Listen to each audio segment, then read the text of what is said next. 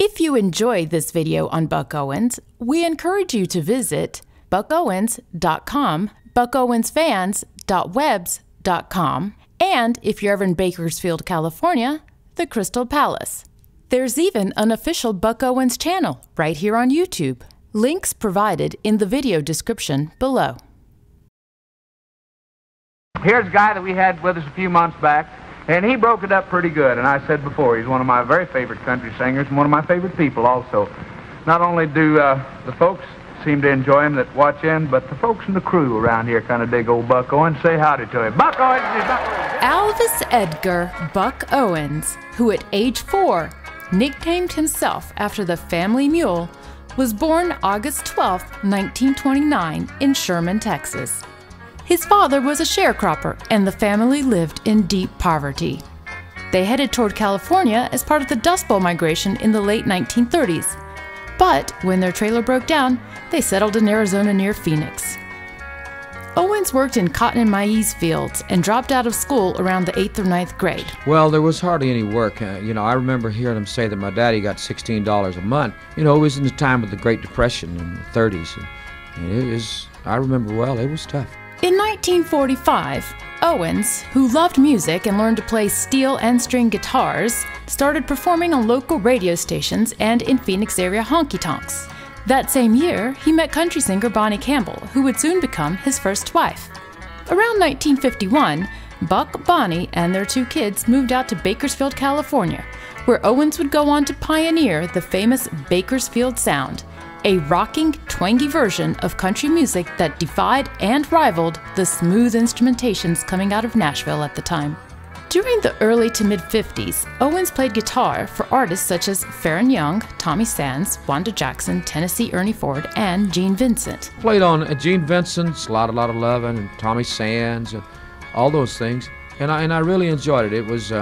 It was a big kick. In 1956, Owens met singer Wynn Stewart, with whom he would co-write such songs as Excuse Me, I Think I've Got a Heartache, and Foolin' Around. Oh, that you've been fooling around on me right from the start. Oh, I'll take back my ring and I'll take back my heart.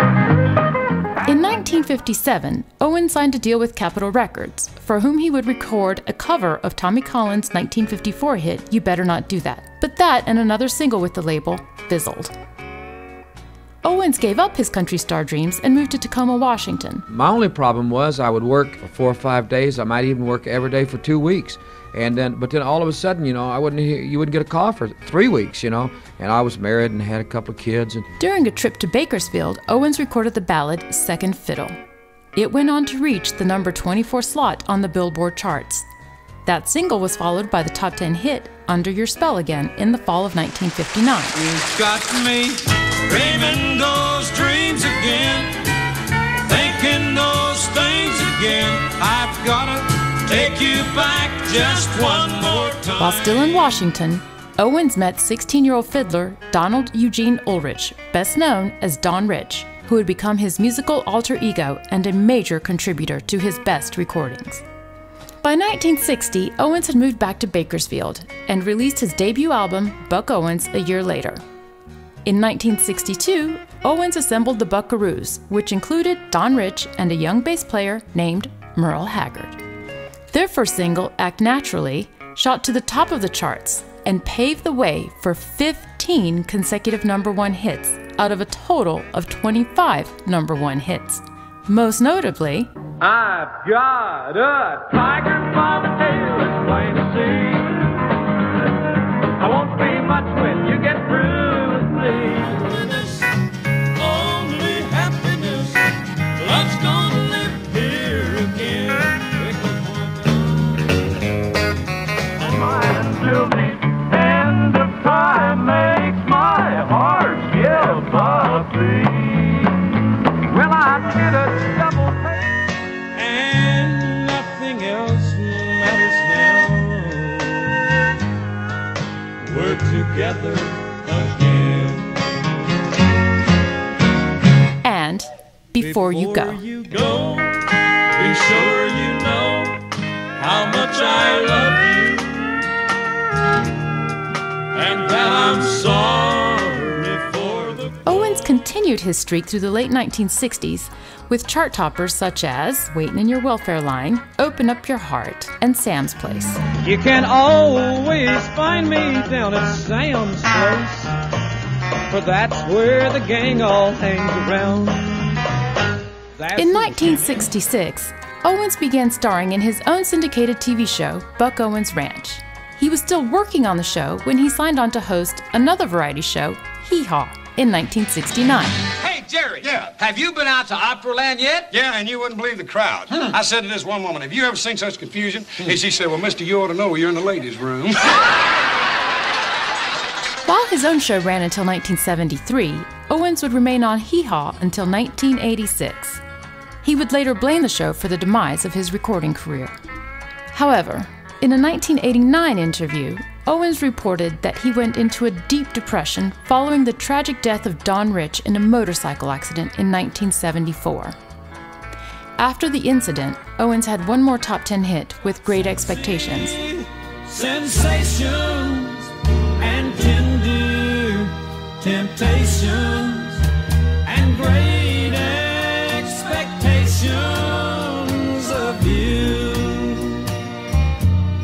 He remained mostly out of the limelight and concentrated on Hee Haw and his many successful business ventures in radio and music publishing. Owens' music career was revitalized in the late 1980s following a duet with country superstar Dwight Yoakam. Yoakam had asked Owens to join him on a re-recording of Buck's 1972 song Streets of Bakersfield. How many of you that shouldn't judge me ever walk the streets of Bakersfield? The following year, Owens and former Beatle Ringo Starr recorded a duet of Act Naturally, which Ringo had also recorded with the Beatles in 1965. Need rehearsing. All I have to do is act naturally.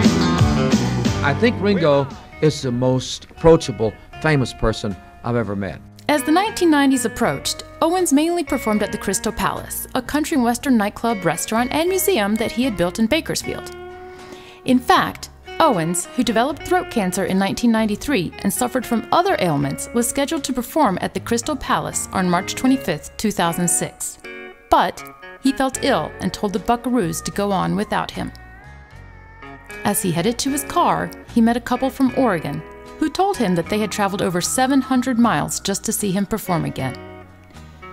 Moved by their enthusiasm, Owens walked back into the venue and performed his full 90-minute set. That night, Buck Owens passed away in his sleep. He was 76 years old.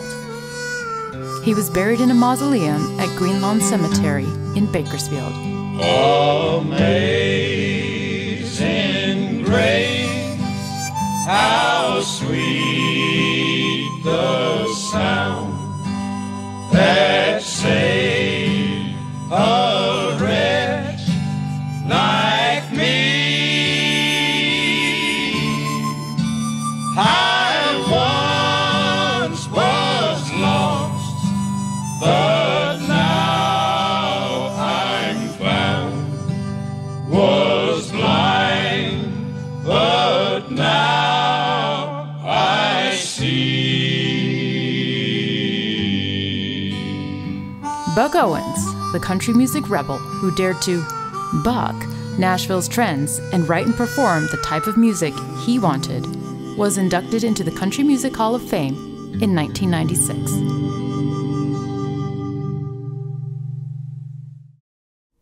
Thank you for watching. Don't forget to like the video and to subscribe.